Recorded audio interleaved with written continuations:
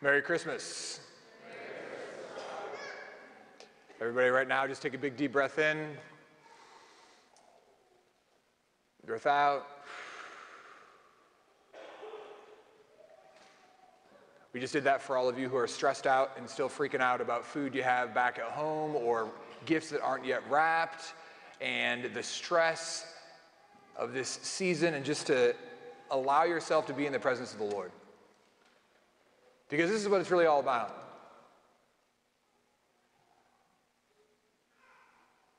The Savior was born for us. That God the Father loves the world so much that he gives his only begotten Son. And being here with the Lord and his presence in the tabernacle, and his presence will come upon us on this altar, in his word proclaimed, that's what it's all about. And then everything else just fade away.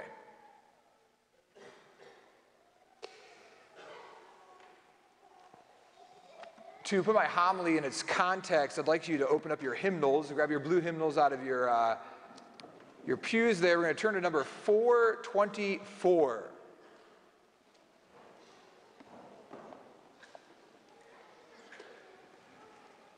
And we're going to look at the last verse, or the third verse of Hark the Herald Angels Sing, number 424.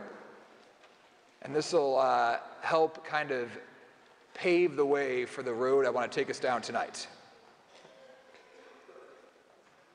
So this is the song that goes, Hark the herald angels sing, glory to the newborn King, peace on earth. We're going to go to verse 3 though, ready?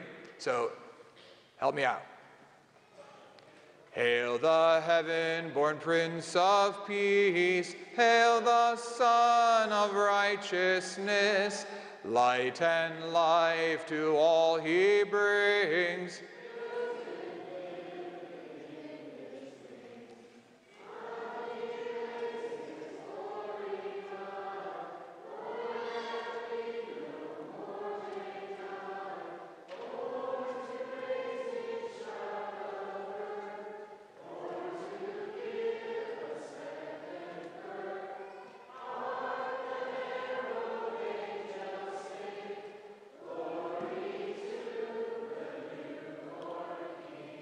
That was beautiful. You all actually just auditioned for our choir for next year, and you all made it. So it was actually very beautiful to listen to you sing. I stopped singing so I could hear you sing, but I wanted to hear particularly you sing that second part of that third verse. Says this: born that we no more may die, born to raise each child to earth, born to give a second birth. As odd as it might seem, I'd like to preach on this Christmas day on death.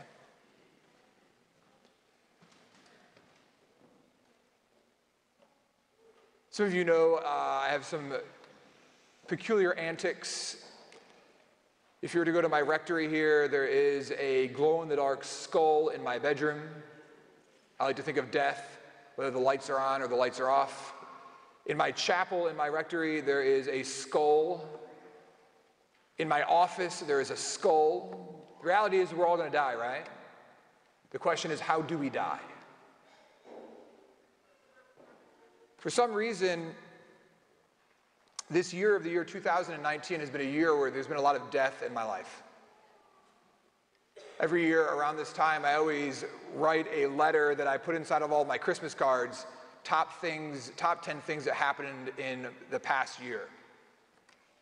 And normally it's like really great positive things that happen in my life, opportunities I've had, situations that have come about, pilgrimages or things of these sorts. But this year on my top 10 things that have happened, I mentioned the death of 3 individuals. Now, as a priest, I encounter death all the time. Every year I bury about 40 individuals from our parish. It's a part of life. But this year I had 3 individuals that were very close to me that died. Early this year, 91-year-old Monsignor Moran passed away. Monsignor Moran was the spiritual director that I would go to every month to go and visit in Terre Haute, Indiana. He founded Catholic radio in our diocese. He opened a perpetual adoration chapel. He founded his own Catholic high school. He was a staunch promoter of the pro-life cause and would do anything for the sake of evangelization and bringing souls to Christ. I had the opportunity at his funeral to actually be the priest who said the words of committal at his graveside, and his living siblings actually gave me the cross that was part of his casket. A few weeks ago, I had to travel up to Minnesota for the death of Bishop Paul Serba, the Bishop of Duluth, Minnesota. He was a faculty member when I was in seminary in Minnesota, and a huge encourager in my own life. And I think any of you who are parishioners here at All Saints Parish know that this past November, Joshua Welsh, age 15, passed away. As I've been reflecting upon this theme of really powerful and important people in my life dying, the thought came to the fact that death is hard around the holidays. But then, if we truly understand who the Lord is and what it means to believe in him and to have a relationship with him, this song is really true. Born that we no more would die. It's our belief as Christians that those who die in the Lord are not dead, that they're truly living. Oftentimes around Easter, we think a lot about empty tombs, and so I think people naturally think about their deceased relatives and friends, and they hope and pray that they're in the glories of heaven. I'm not sure how often we think about death at the time of at Christmas. I think there's such an emphasis on the infant Christ that we focus so much on life and babies and children. And yet, why did God the Father send his Son? He sent his Son so that we could be born again, so that death would be no more, and that every one of his believers could inherit eternal life. And thus this infant is born for us, this child is given to us. The Son of God becomes a man so that we can live forever. But it's not just about the narcissistic we or me or I. It's for them. Every single person in this church can call to mind individuals in their life that aren't with us. It might be your mom and dad. It might be your grandparents, an aunt or an uncle, a sibling. It might even be your child.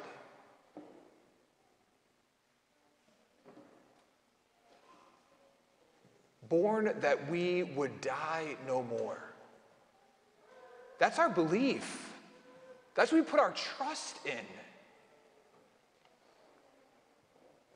There is no time like Christmas.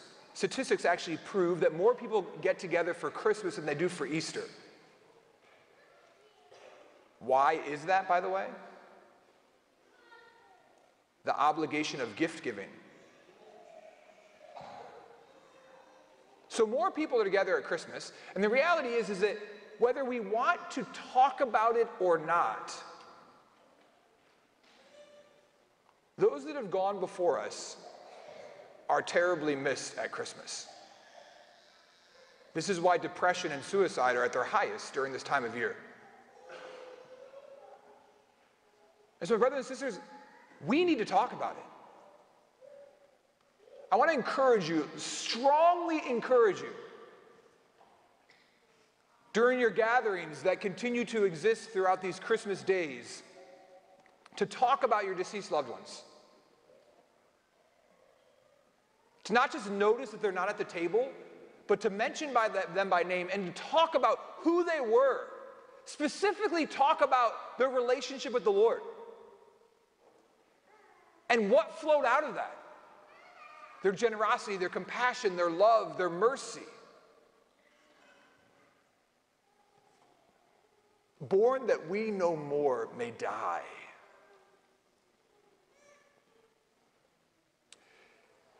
When I was in Jennings County, my parish previous to this, about 9 years ago, I read a poem, and then it started this whole little ministry in my life. Here at All Saints Parish, the Ladies Sodality, which is an amazing, amazing ministry here at our parish, now runs this all for me. But I read this poem about 8 or 9 years ago, and I was like, gosh, that poem is beautiful. I want to send it to every single person in my parish that has lost someone this past year. And so I asked the secretary to look up in our database every single person who had lost a relative that last year that I had buried. And we sent this letter with this poem to every single person. And the response that I got was unbelievable. I've done that every single year since. Our Lady Sodality here at All Saints sent out over 100 letters last week to people in our parish who are grieving the loss of a loved one. The poem is called My First Christmas in Heaven, and it's written from the vantage point of an individual who died, was in right relationship with God, and is in the glories of heaven. In a very true sense, born that we no more may die. I'd like to read this poem, and as I read it, for myself, I read it from the vantage point of Monsignor Moran and Bishop Paul Serba and Joshua Welsh. But I ask of you to have it read from the vantage point of your deceased loved ones that you believe are with the Lord. My first Christmas in heaven.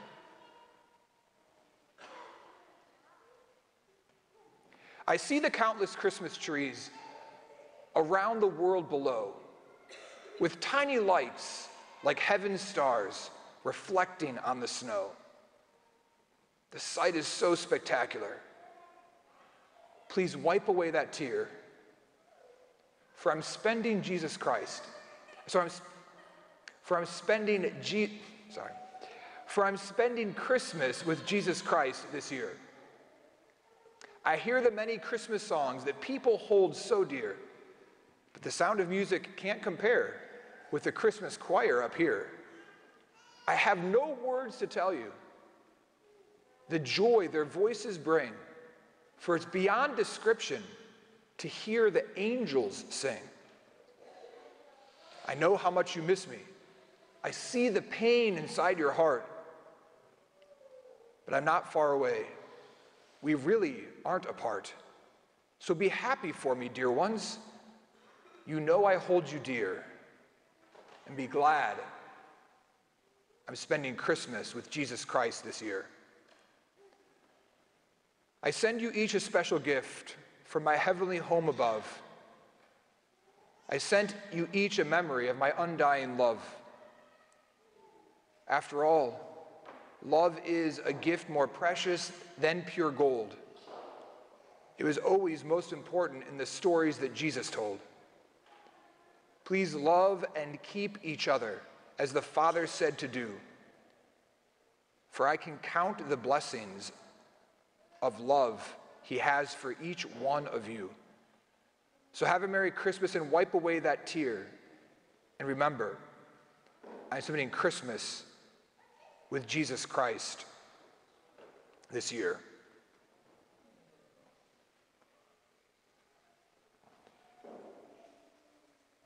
My dear brothers and sisters, on this Christmas light, I truly believe that we're called to remember that Christ was born to give us eternal life, and that we are called to have hope in the glory and the splendor of heaven which is a promised gift to those who believe in him. And to those who are dead, to those who are gone,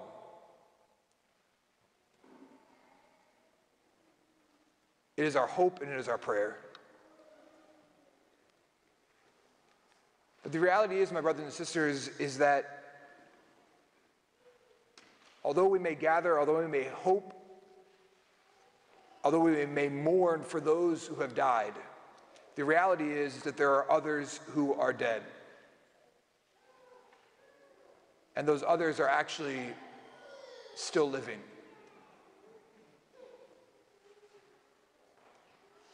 You see, my brothers and sisters, many of us, although we are alive, although we have a heartbeat, we are dead.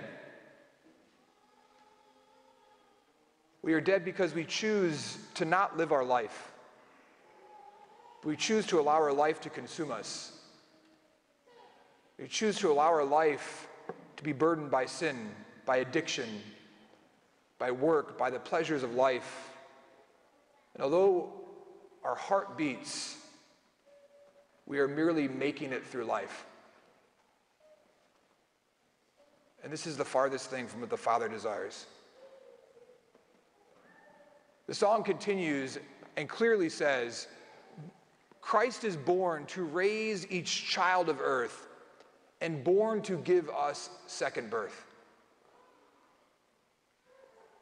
We mourn the death of our loved ones. We mourn those who are not with us at Christmas.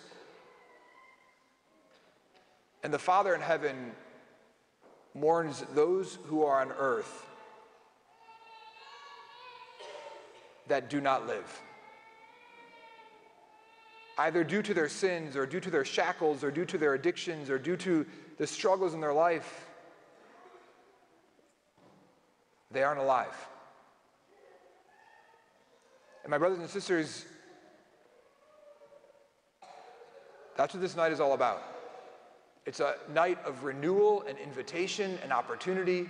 It's a night for us to recognize again that Christ is born.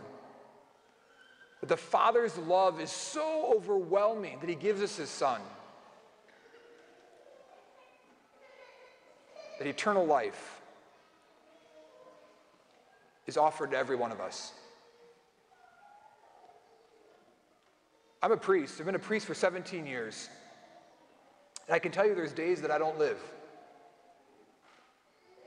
There's days I just survive. There's days I just get by. And that's not the Father's will. I don't know why you're here tonight. You might be here tonight because your heart is burning with a love for Jesus Christ, and this was all you thought about all week. You might be here out of tradition. You might be here because you were forced to be here, or you were drugged here, or coerced in being here. But Jesus Christ, the Son of God, the Son of Mary, my dear brothers and sisters, was born for every single one of us. And he wants our rebirth.